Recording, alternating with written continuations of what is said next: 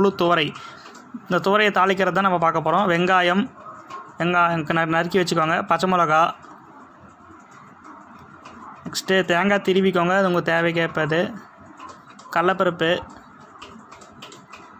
கொத்தமல்லி தழை, கருவேப்பிலை,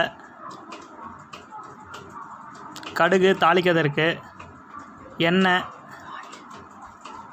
உப்பு, மஞ்சத்தூள்.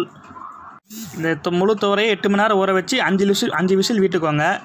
அப்புறம் இப்போ பார்க்கலாம். எண்ணெய் ஊற்றிக்கோங்க, கடுகு போட்டுக்கோங்க, கடலப்பருப்பு நல்லா கலர் வர வரைக்கும் இது பண்ணிக்கோங்க.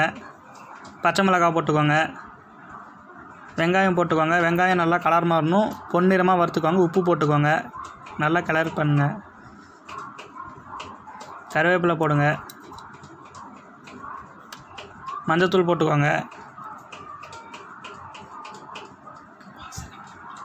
நல்லா கலர் வர வரைக்கும் இது பண்ணுங்கள். முழு இது போட்டுக்கோங்க.